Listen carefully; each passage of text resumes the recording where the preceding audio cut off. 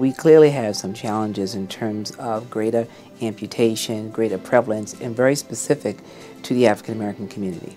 The Merck Foundation's funding of Diabetes for Life means everything for the Memphis Shelby County community, and there were not funds specifically designated for this kind of comprehensive approach in the neighborhoods of Memphis.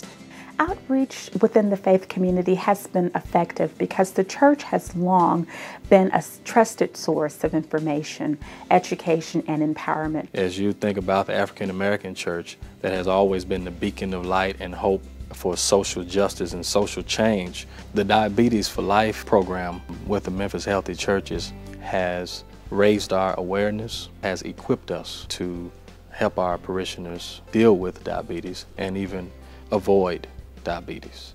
Diabetes for Life provides that opportunity for education for those who are underserved, who cannot either afford it because their insurance doesn't allow it, or for those providers in the community who just don't have the wherewithal to provide it.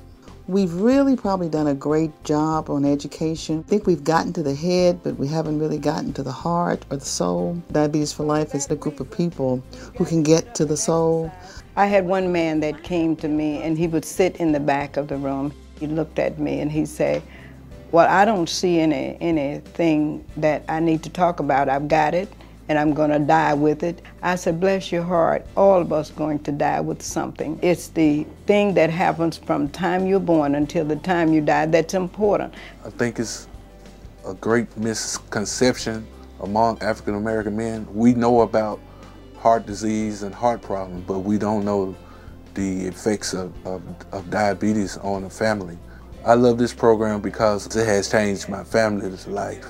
Men are taking their health serious because they have so many positive role models, particularly within the faith community. I'm a veteran.